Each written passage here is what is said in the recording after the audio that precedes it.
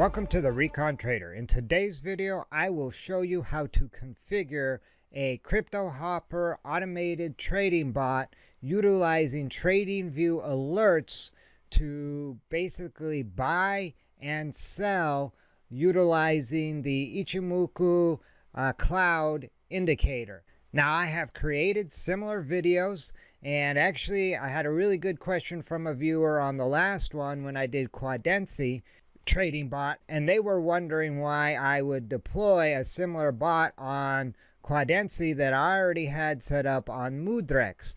And the answer was the exchange that I used for Quadency was not actually available on Mudrex. So in that case, I used Qcoin because Mudrex did not offer Qcoin. They only offered Binance. But today I will be using CryptoHopper to deploy on a Binance exchange.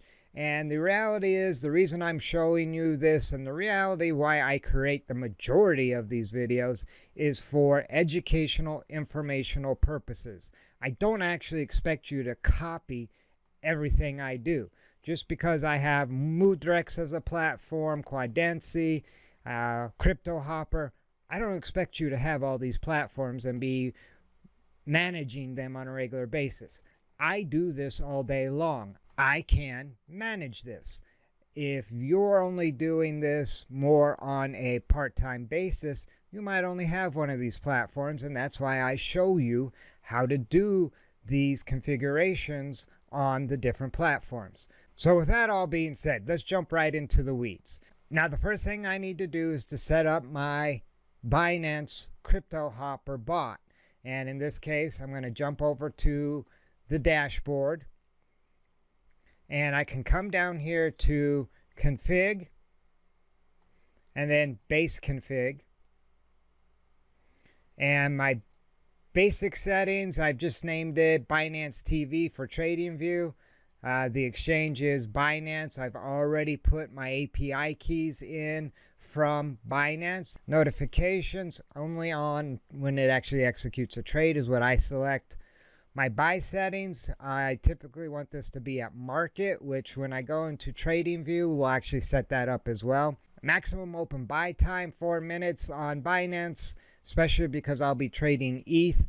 The trades go through instantly. Maximum open positions, 22. I'm only going to have ETH selected as the only coin. So the reality is that will be the only coin I have. So maximum open positions is actually going to be 1 per coin. And in this case, it will only be that 1 coin. And the reason for that is I've tested this strategy on ETH. I am doing some back testing on BTC and a couple other coins. So if you want to see those results in future videos, be sure to subscribe now. But for now, I'm only going with ETH as I know it's proven to be a winner.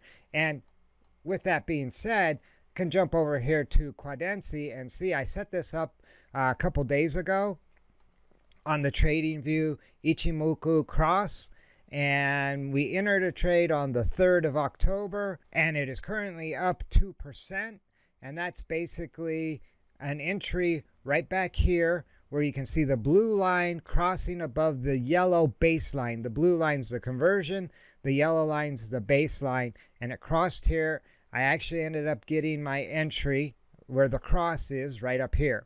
This purple line is where my entry's at, and you can see the strategy would have sold had the blue line crossed down, almost did over in this region, but it has since held above. And if it continues to hold above, in theory, we should see this push up. And that's where we're at, up 2%. In a few days, I'm happy with that return. I've basically not had to touch this and just let it run. So back to the configuration. Only 1 open buy order per coin. The coins and amounts, I'm going to be trading USDT as the base currency, or the quote currency actually, and the only coin I have selected over here is ETH. I could add Bitcoin if that one proves out in my back testing, but for now it's only going to be ETH. And the amount I'm going to let it trade is around $135. However, I will force it to trade only $100. Again, when I first deploy something under live fire, I give it just a little bit of ammo, and if it proves itself, I will load it up and let it go. But for now, I'm only going to give it about $100 to trade with.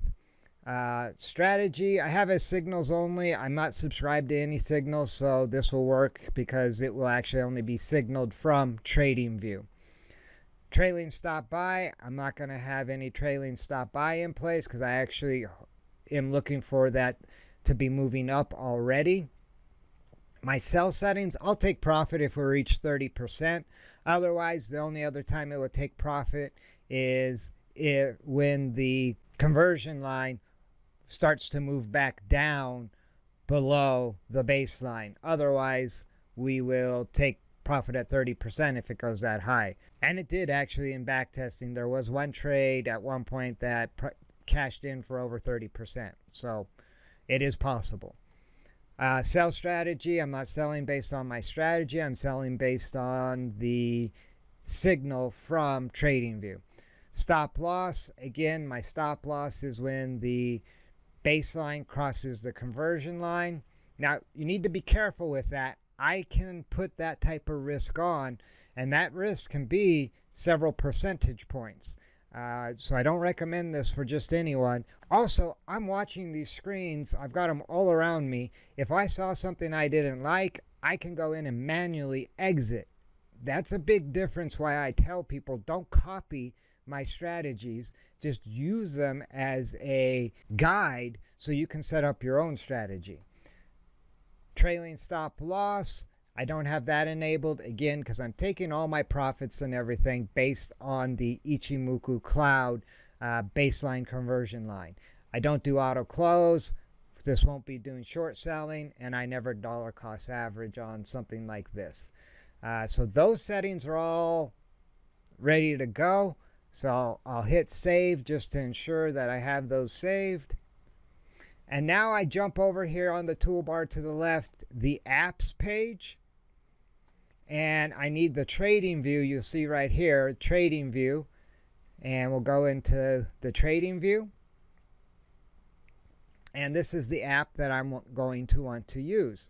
So I'll need to copy this webhook in order to send the message from TradingView over to CryptoHopper. This is how it will communicate. So I'll copy this, and now I will jump over here to TradingView.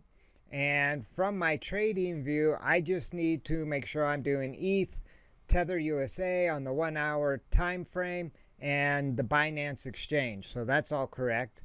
And the alert tab, this little icon is an alarm clock. You click on that.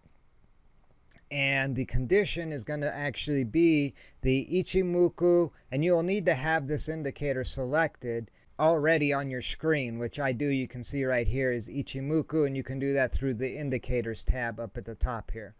And I want the conversion line crossing up, so I want this momentum to be moving up through the Ichimoku baseline. And so as long as those parameters are met, an alert will go off once per bar is what I select, and set a signal over to not Quadency, but instead I want to paste in the webhook I copied over from CryptoHopper, which I've now pasted in. And I'll actually have it trigger where it does an alarm clock, so it'll pop up on my screen. And now I need to actually populate the message area here. And so we'll delete what's in there, and the message will come from over on CryptoHopper. So I need to come down to alert generator, and the hopper is the Binance TV. The coin is going to be ETH. I want it to buy at market. And so I'll generate, and there will be the alert. It has my hopper ID, the coin, the action is to buy, and market order. So now we'll come back over to TradingView, paste that in place, and create. So that alert now will show up. If I click on the little clock over here, I have my hopper alert that is now active, and ready to go.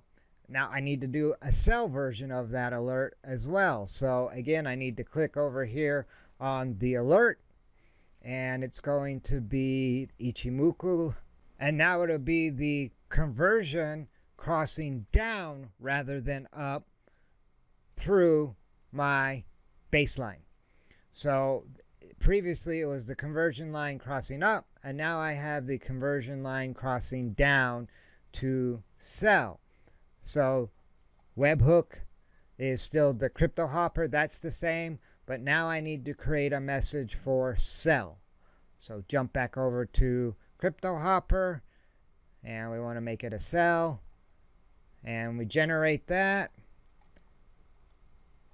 copy the code, paste it in there, and create. So now if I click on my little alarm clock over here, I have the hopper for sell and buy, and I also have these two for Quadency as well.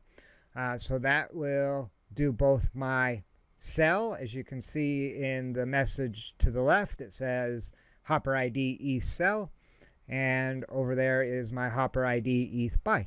Those are both active and ready to go. And now we can come back over to CryptoHopper, and we'll go back to the dashboard. And now all that is left to do is to enable the hopper. It's now enabled, and now we wait for the blue line, the conversion line, to cross above, and in this case it's actually going to have to cross below and then above to get into a position. But that's fine. I can wait for price action to come to me, and that's exactly what I'll do.